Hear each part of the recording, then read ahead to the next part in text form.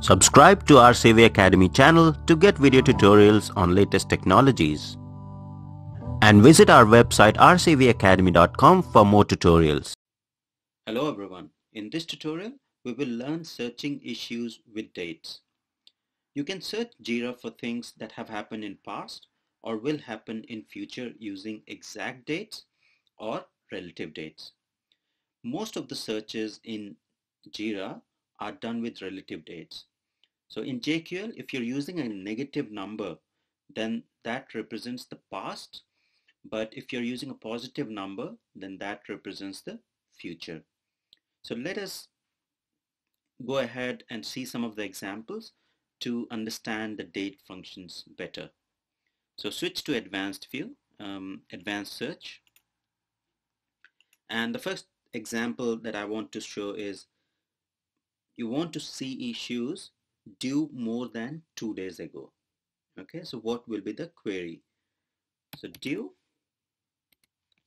less than or equal to, you want to see the past, so negative number and then 2D and enter, and will list the issue that are due more than 2 days ago.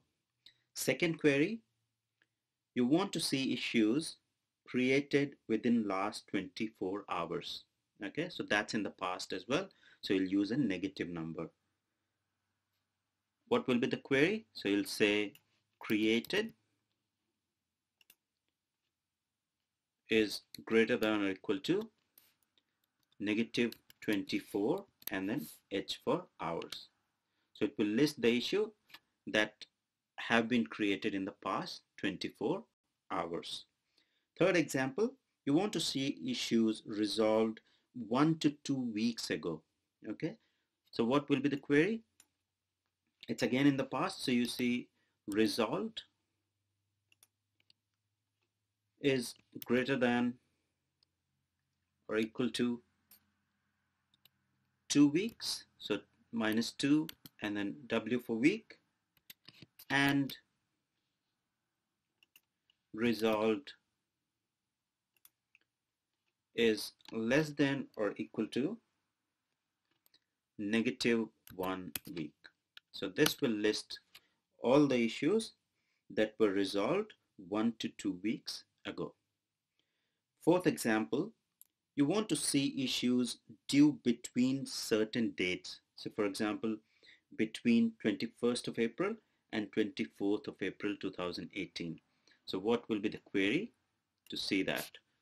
So we'll write due, and it's in the future, so you'll say greater than or equal to and then the date, so 2018 04 21st of April, and due is less than or equal to 2018 and 24th. So that will list this query will list the issues that are due between 21st of April and 24th of April 2018. Fifth example, you want to see issues updated on a particular date. Okay, exact date. So for example, I want to see how many issues got updated on 21st of April. So the query would be updated greater than or equal to date 21st April, okay, and updated less than 22nd. So why this query? Because if you just mention updated greater than or equal to 21st of April, then it will list all the issues that were updated after 12 a.m. after 21st of April. So if you want to get the exact number of issues updated on that particular day, then you have to mention the next day before 12 a.m. the next day. So that's why updated less than 22nd of April is mentioned, and that will list all the issues that were updated on 21st of April. Now another example is you want to see issues due within next 2 days. Okay, so next 2 days is in future, so that will be a positive number. Okay, so due less than or equal to next 2 days, so positive 2 and D, and we'll list the issues that are due in next 2 days.